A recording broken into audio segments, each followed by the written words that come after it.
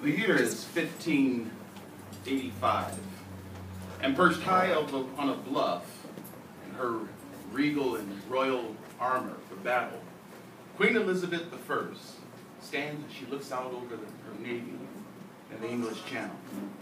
They're here to battle with a Spanish armada who's known for their might.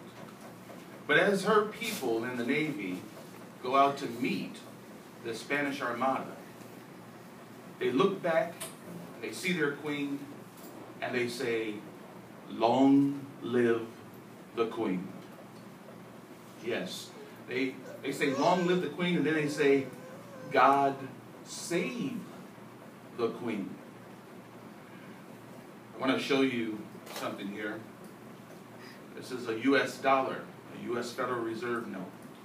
And when you look at this particular bill closely, you'll find on the back that it says, "In God we trust." Now, besides not having enough of these, and many people don't notice what it says on the currency.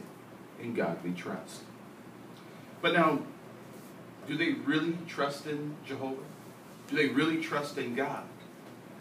Well, we know that despite them saying, "God save the queen," and "in God we trust," the nations displace their confidence because they rely not on Jehovah, not on God for strength, but they rely on their own wisdom and strength to govern their actions instead of supporting the king and his kingdom.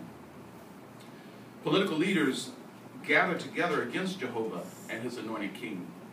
If you turn in your Bibles to Isaiah, look at Isaiah chapter